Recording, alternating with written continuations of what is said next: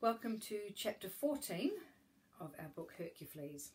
And Hercufleas and Greta are on the back of artefacts flying across the lake.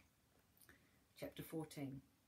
With a cluck, artefacts emerged from the mist and stepped back onto dry land, feet thudding on soft sand.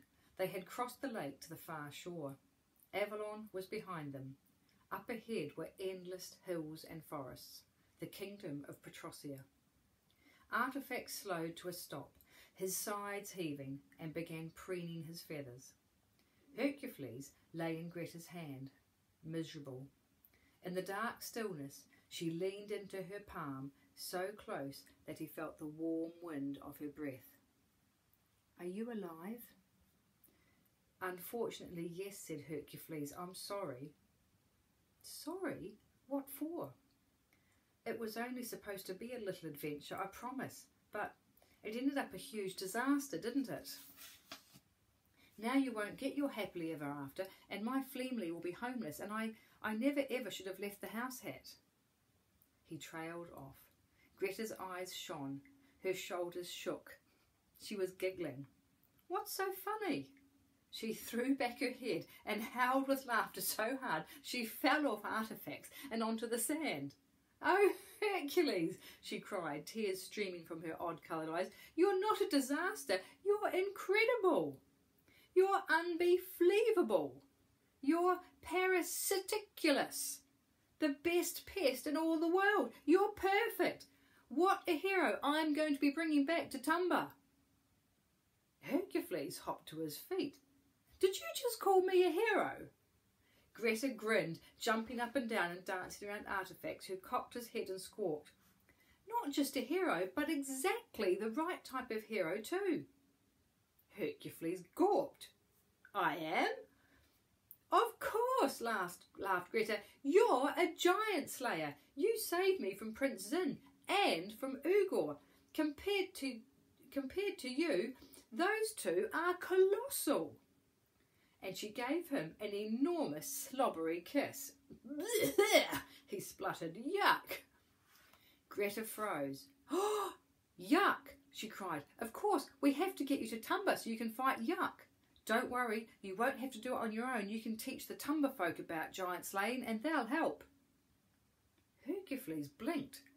What could he teach the Tumba folk? All he'd done was bite someone's finger, then hide in a pig's nostril and cause a small explosion. And yet the thought made him puff with pride. He was a giant slayer, a heroic giant slayer. "We've got to leave right now," Greta said.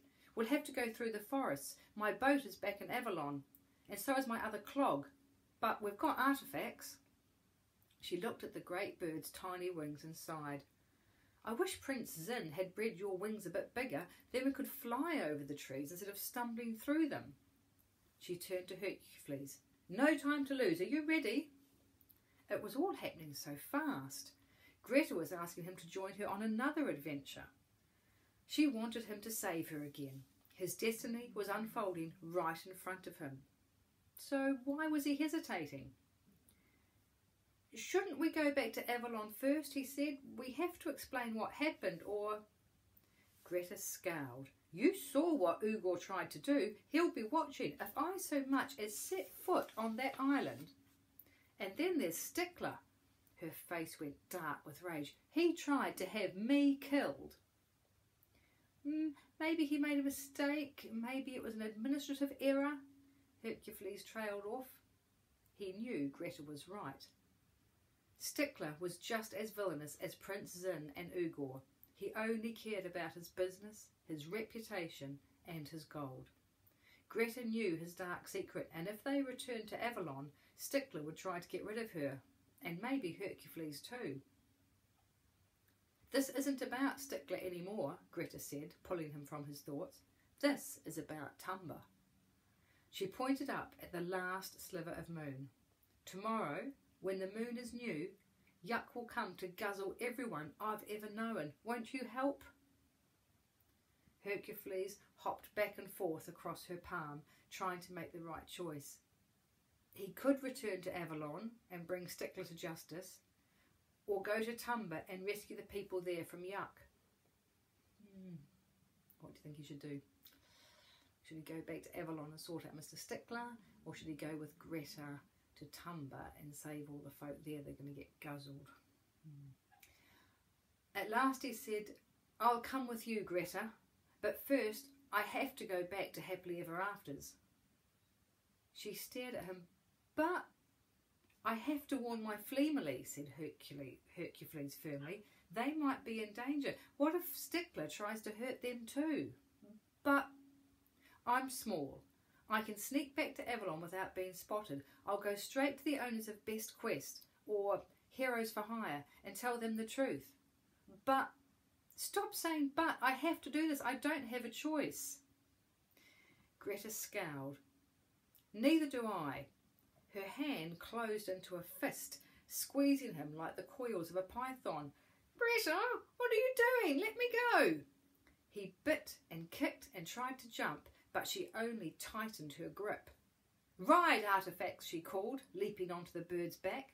They hurtled forwards into the trees and entered the land of Petrosia.